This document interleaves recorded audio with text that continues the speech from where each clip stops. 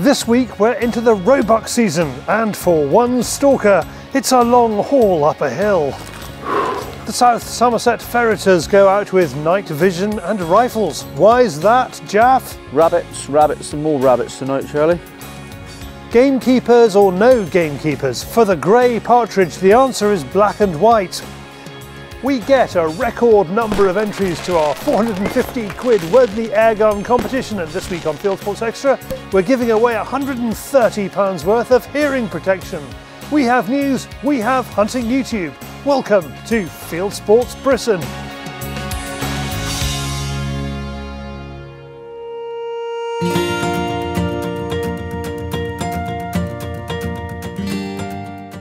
I feel very privileged to have won the competition, and for somebody to take me out for some proper stalking for free, what more can you want?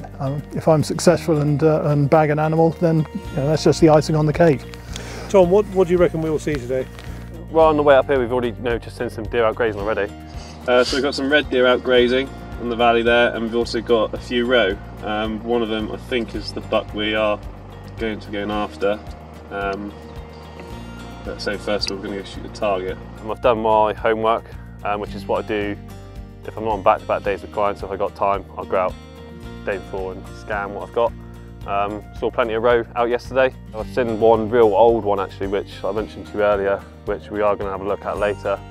Hopefully we can find him, and yeah, if I can get Nigel. Apparently he's called Charlie, isn't he? Yeah, if we can find him, that'd be great. And, if we don't, like Nigel said, it's somewhere different for Nigel. Yeah, different views. We run weekly competitions on our Tuesday night show Fieldsports Extra with prizes worth from hundreds to thousands of pounds. This week, Fieldsports Nation member Nigel Appleton from Cornwall has won a deer stalking outing after a Roebuck.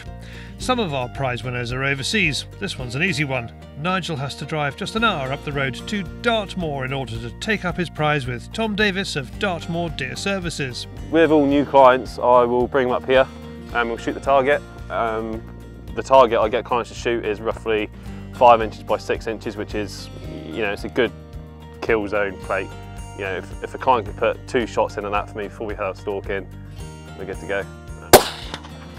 The range where I do all my zeroing only goes out to 100 yards, so I have absolute confidence in myself and my rifle out to 100. I would feel comfortable. I would feel comfortable going out to 150 because I've got a ballistic turret on this. I haven't shot it out at 200 or 300, so there's no way that I'd want to shoot at that range anyway. We head back to the buck that Tom saw earlier and assess the situation. So I caught up on the thermal, a buck just chilling out, snoozing away up in the top of the valley there. I think it is the same buck that I've been seeing here, which is what we've come here for. We're after this buck. But where he is he's in a very awkward position. He's just inside the gate of the field. So we can't make a move on it yet, because we move into there, we just won't get a shot on it. It's about 10 yards in, so we just have to do the waiting game, be patient I think, and let him move out, start grazing, then we can make a move to what direction he goes. And you've just seen another one move as well? Yeah, this is another one which I've been seeing. I haven't identified it yet, so I haven't wanted to disturb it. But exactly like on time, it's come out of the copse exactly where I've been seeing it, so which is great. Yeah. What is it? It's a roe, but I don't know if it's a buck or doe. It's just a long way off. That one moves further out into the field, and it's identifiably a doe, so out of season today. Back to our buck. We are on one side of a valley. The buck is on the other, tucked into the corner of a field next to the gate, which is the only access, and surrounded by other deer hidden in the rough ground. If we attempt the climb, we could spook an animal which will bump our buck. If we don't, we won't get anywhere near it. So they're going to spook. I reckon they'll move up. They always go up to the top field. They'll move up all the time. Tom reckons it's a waiting game. We need the buck to move to a better position. A dog walker passes about 50 yards below our buck and just 20 yards from a hidden doe. Amazingly, both deer are obviously used to walkers. Neither of them budge, and that dog is no deerhound. Tom finally makes the decision. We walk. It's a steep climb, and while Tom strides ahead, Nigel and I are slower. Our timing is good. As we walk up, our buck decides to move. He was going up across this field to the left. It hasn't gone far, and as we top the next rise, we can see it on the other side of the field, about 70 yards away. It is accompanied by a doe which is looking straight at us, but the doe doesn't spook. The buck is also facing us, so is not presenting a shot. After several minutes, it looks like it's going to turn broadside, and it starts scratching at the ground. You better not bloody lie down. He won't lie down again. Nearly there. Oh, you bastard. Now we have another agonising wait. The doe has disappeared. If it walks out beside us, it will spook. Eventually, as the light starts to go, the buck starts to look restless and stands up.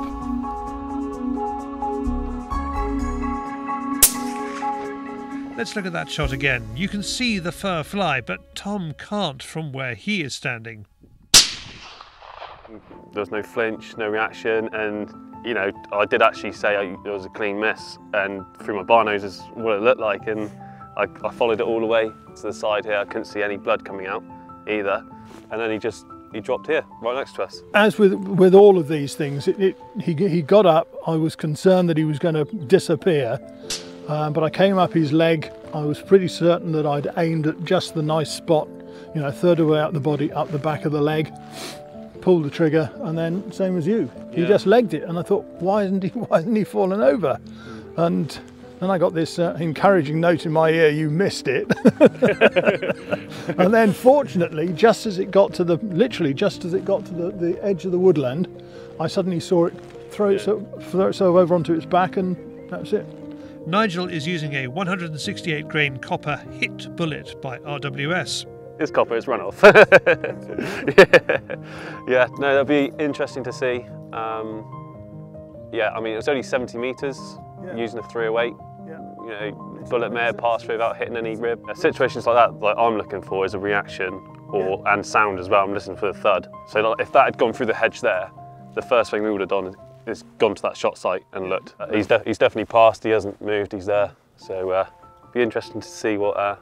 Well, I'd love to know where I hit it. They go and take a look. So that's the exit. It's perfect. The bullet has knocked out one lung and the top of the heart, doing exactly what it promises on the box. Only one question remains. Who carries the carcass back? I'll be polite as a giveaway, so I'll do it. It's no you shot it, you drag it this time. There you are, all part of the service. For more about Dartmoor Deer Services, search for it on Instagram or Facebook, or follow the links in the description below. Thanks Tom and Nigel, and Tom successfully hauled the animal off the hill and back to the larder. Next, let's go to our very own drag artist. It's David on the Fieldsports Channel News Stump.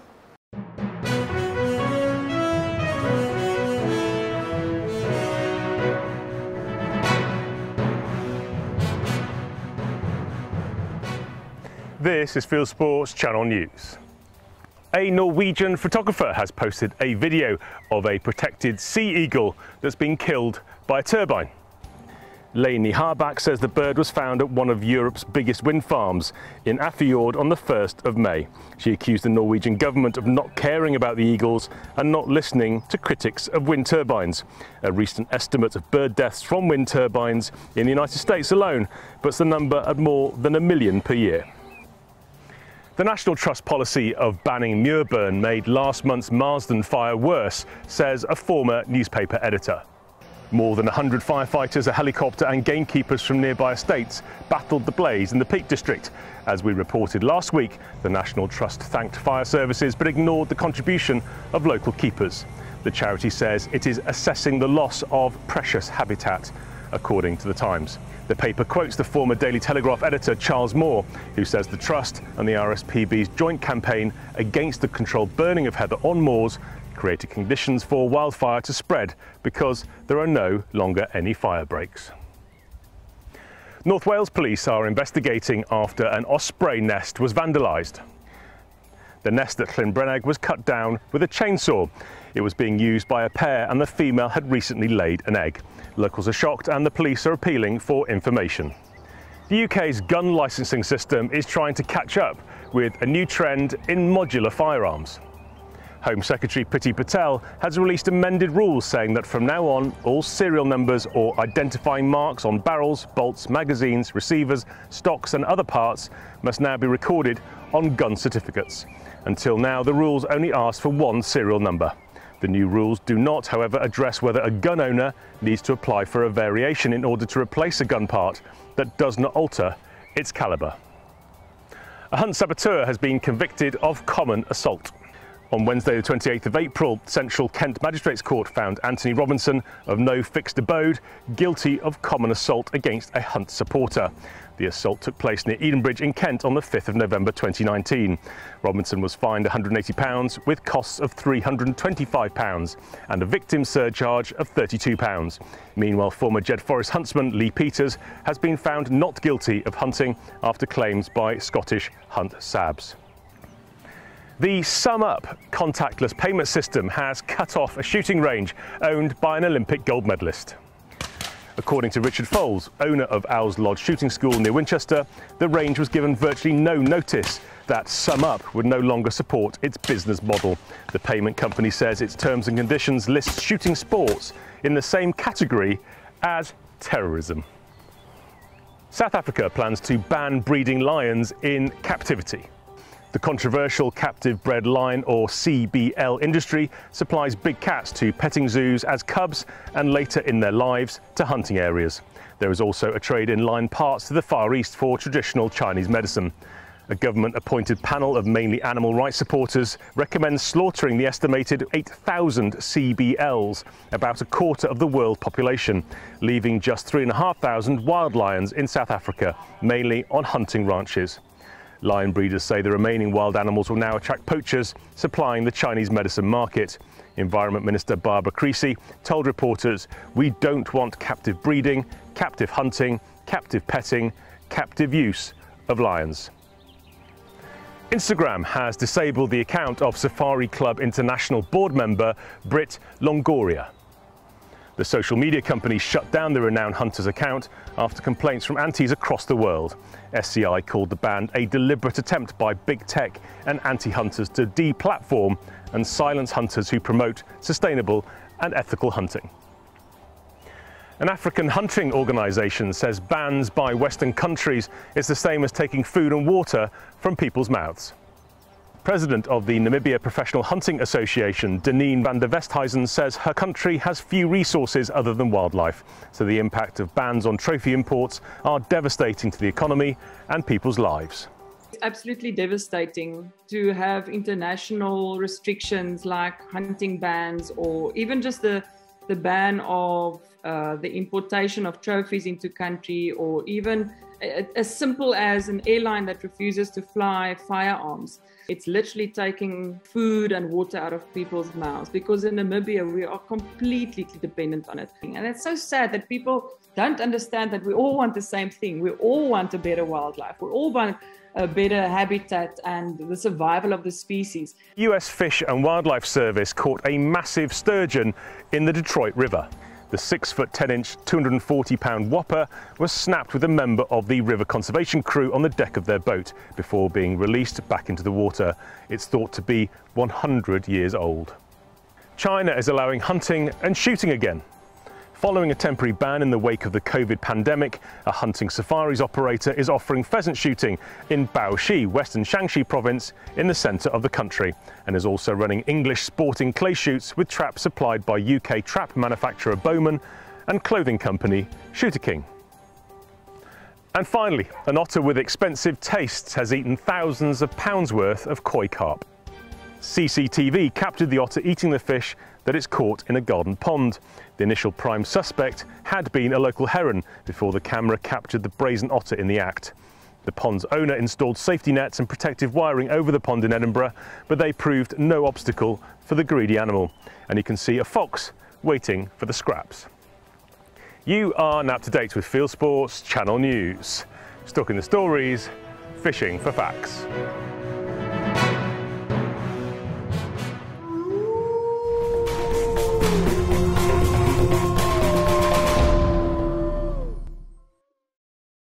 Thank you, David. And I am glad to report I'm getting the first letters in our Right to Boris campaign, which means Boris is too.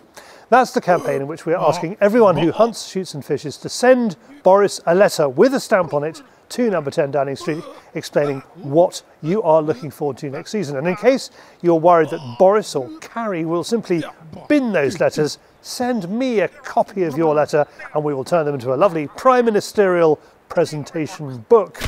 We are aiming for a ton of letters. Go to fieldsportschannel.tv/write to Boris. There's a link in the description below for all the details you will need. Now the South Somerset ferreters have packed up their ferrets, but tonight they are out rifle shooting rabbits. Look out, rabbits. The South Somerset ferreters also have rifles. Normally we see Jaff and his furry friends, and of course by that I mean his ferrets, disappearing down holes in hedgerows. Tonight he is on the back of his truck, driven by his brother Paul, with gate opening provided by Murray. Rabbits, rabbits and more rabbits tonight, Charlie. We're going to visit 3 different farms tonight. The farms we're visiting, we don't ferret. We always just stick to shooting, you know, because I like to keep ferreting and shooting separate. So the 3 different farms we're going on tonight, we should get at least, I'm going to say 20 rabbits tonight. So mainly to fill my freezer up to feed my ferrets, really. The exercise is straightforward. Jaff finds with the light, Paul stops, Jaff aims with the night vision, Jaff shoots, Murray collects. Paul watches the whole thing on telly in the cab. Right then.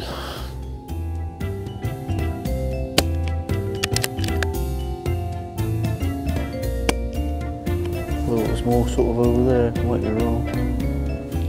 Straight ahead, comp.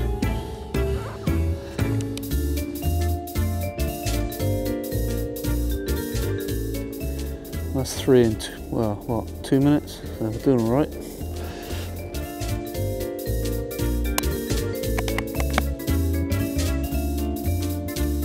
Kind of helps if you put your mag in there.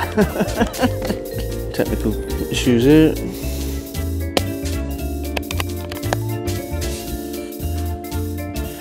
Right, there's one around there somewhere, Muzz, I think.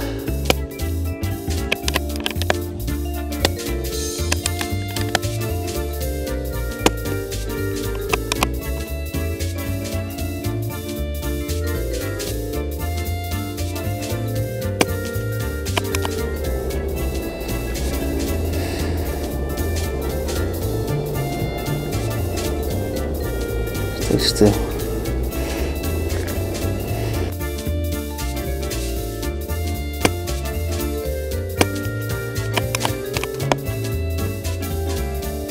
Swing round left, comp, there's a couple of rabbits. With all these rabbits available, how does Jaff choose whether to shoot land or ferret it? I sit him down in daylight to ask that question. A lot of the decision is made on the type of hedges and stuff.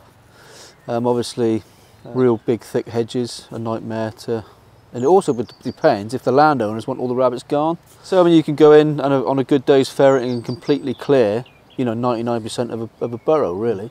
With shooting at night, you can actually see the numbers. If you want to completely eradicate it, you go out all the time shooting. If not, once or twice a year on a good night out, just to control the numbers, you know, which I find really works. Yeah, a lot of people go out and they'll take 3 or 4 rabbits from a burrow and that's their day, you know. Again, all depends on the landowner or the farmer. If they want the rabbits gone, then you've got to go in and do that job for them, you know. Like yesterday I just ordered a new scope, nearly £1,000 just for a night vision scope. You can go out with a torch and a lamp and an air rifle if you really wanted to. So it ranges from 300 or 400 quid up to, well, thousands, you know. Ferreting equipment, you can start with a bag of purse nets and a ferret. Then you're going into your ferret finders, your collars, and that's when all the, you know, the price starts going up. I'm pretty well set up in both fields, you know. Over the years, I think I've amassed about 4,000 quid worth of ferreting gear, and probably the same in lamping gear, you know. Now back to the shooting, and before he buys that wonderful new scope, Jaff's setup includes an old night sight scope attachment, a Yukon video recorder, and an extra infrared torch to bump up the illumination. And that extra IR is one thing he won't be giving up. Just makes that subtle bit of difference having an extra illuminator, you know. Every little helps. It's funny because I'm seeing rabbits where I haven't seen them before, And where there have been rabbits in the past, the numbers have gone sort of down, so they're reappearing in different places now. Are they avoiding places where they all died out of RHD and things like that? Could be, you never know. I mean, who knows? Have you had any mixie rabbits tonight? No, not tonight. That's good to know. No. Yeah, I haven't seen any sign of mixie at all, which is great. Yeah, as I said, the rabbit numbers are starting to come back, I think. Until I start shooting them and they start to decline again. But no, you know, I love my rabbit shooting, and that's why I keep it separate to be ferreting, you know. You can find the South Somerset Ferreters on YouTube and Facebook. Links in the description below. Thanks, Jaff, Paul and Murray, for a great night out. Now we have dug out a bargain hunter for you. Do you need shooting sticks? Blaser shooting sticks are down to £199 from £270 at Cluny Country Store, and they are available from the Cluny Country Store website. No codes required while stocks last. I've put a link in the description below. Next up, grey partridges. One of the most treasured sights in the British countryside, a covey of native English partridges, and it's only thanks to shooting and keepering that we have them at all. News editor Ben O'Rourke discovers that if the antis want to see grey partridges, they're going to have to get used to snaring. Another partridge hotspot. There's a couple pairs along here. They tend to be in this winter wheat, and you don't see them until it's too late. Mike Swan from the Game and Wildlife Conservation Trust is driving me around a southeast England estate in a rickety old Land Rover that could do with a wash. This is the farm Land Rover. I've got first call on it. Other people can have it if they want to, and if I keep it shabby enough, most people don't want to use it. Mike has been working for the GWCT since the early 1980s. Over the years, he got to know the landowner here, who asked him to run the shoot.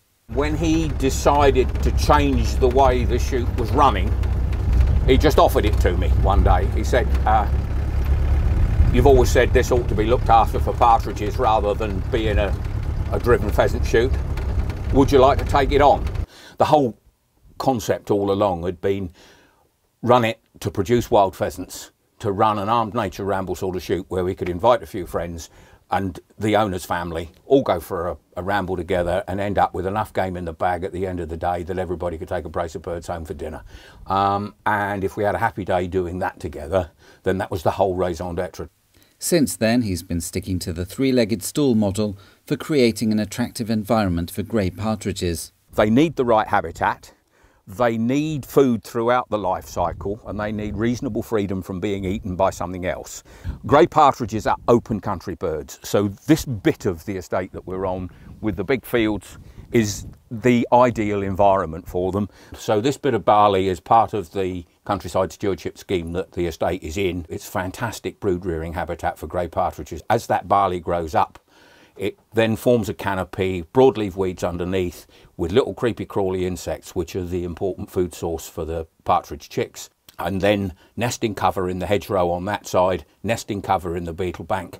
There's plenty of places to hide, food source and so on. So everything's there to hold a pair of partridges and then provide them with what they need to rear a family. The grassy banks, the grassy hedge bottoms and so on, those are the places where they're going to nest, and they're going to actively avoid nesting somewhere near any significant numbers of trees. If you fill the hedgerows with trees, you lose your partridges. They don't like that. So the second part of the story is food, and of course partridges, everybody thinks of partridges a bit like a chicken, feeds on seeds, spilt grain and weed seeds and so on and so forth, and that's right, that's the adult diet. Just as we're inspecting one of the feeders, several Mad March hares catch our eyes. What you'll have there is a female that's nearly ready to mate and 5 blokes who think they're in with a chance.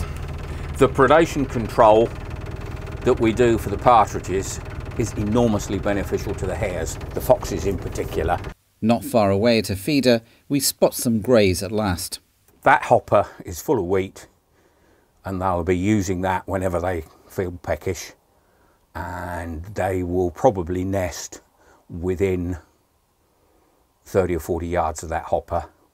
Most likely in the hedge behind us, Mrs. Partridge will lay upwards to 15 or even 18 eggs. Biggest clutch of eggs of any bird species in the UK. And she will then sit on them, he will stay in attendance. He's a very loyal other half. He'll stay in attendance and he will call her off on a daily basis and keep an eye open for trouble while she feeds.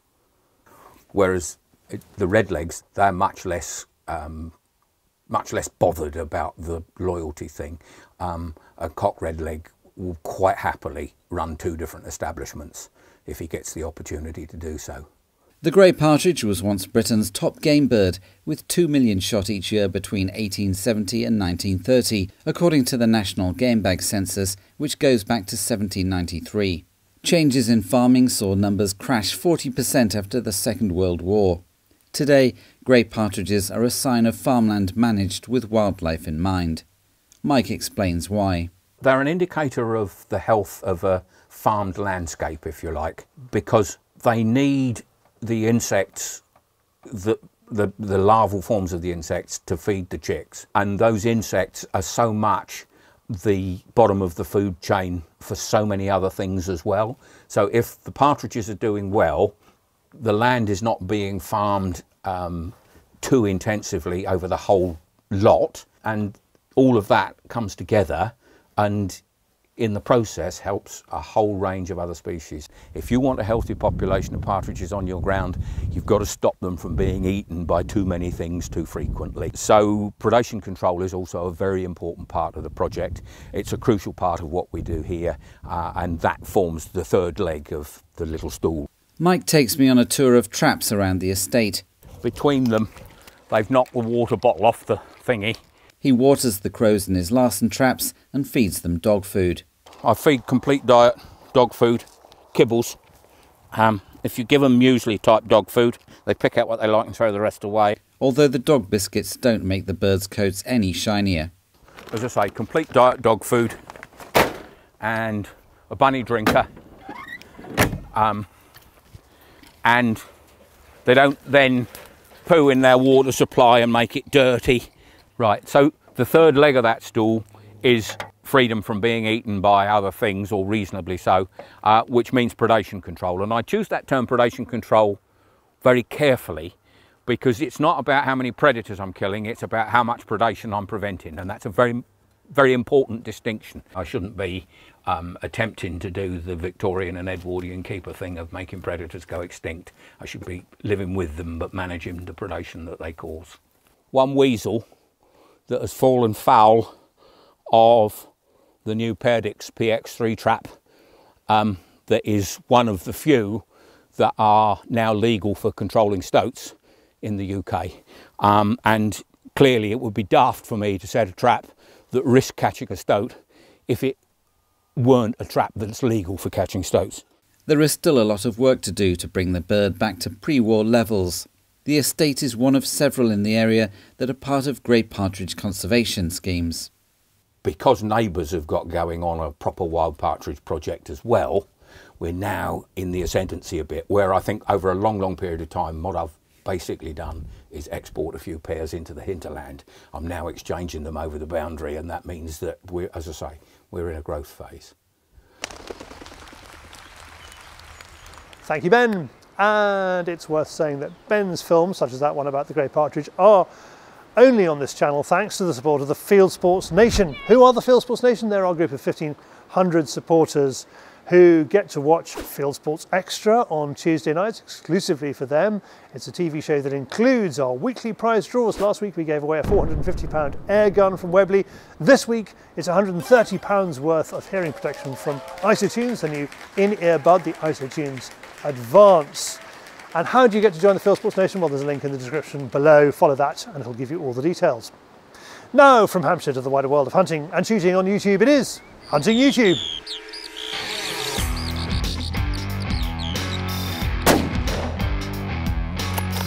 This is Hunting YouTube, which aims to show the best hunting and shooting videos that YouTube has to offer. Thanks to Dwayne Cross from the Wash Wildfowler Fieldsports Channel for sending me this. He went out with Robin from Team Foxer to a grain store with a fen drain at the back of it and achieved a tally of more than 100 rats. Nigel Appleton contacted me before his roe stalking outing with Tom Davis and pointed me to this film on the Serval channel, Roe Deer Shot Placement and Reaction. It turns out, of course, he didn't need it, but it's good he can find it on YouTube. Spanish hunting channel Jara y Sedal is putting out a run of unusual wildlife films, including this Peruke roebuck with antlers so enormous the animal can't see. Ian Law sends me this film, his best spring days fishing ever, 4 salmon off the Isle of Mouth beat on the River Tay in April 2021, out from his channel Scottish Outdoor Life. That's down in the Glen, up on the tops with the 2021 UK wildfire season, one of the worst in recent memory. The National Gamekeepers Organisation has got together with TGS Outdoors to put out this documentary on the subject. In Australia, McHugh-CB knocks over a big dog fox with his 20-gauge Chiappa Triple Crown and his trusty Dachshunds. Here's one of the biggest gun films of the week. Kentucky Ballistics puts out the simply titled My 50 Cal Exploded, which incredibly he survives and spends this video explaining what happened. And finally, the Funker 530 Gun channel puts out this film about the US Army's new augmented reality goggles and how they show the world as 1970s sci-fi. David found this one and asks, hunting next? That's it for this week. I've put all these films into a playlist for you. Click on the I symbol top right or check this film's description. If you have a YouTube film you would like us to pop into the weekly top 8, email me the link, charlie@fieldsportschannel.tv.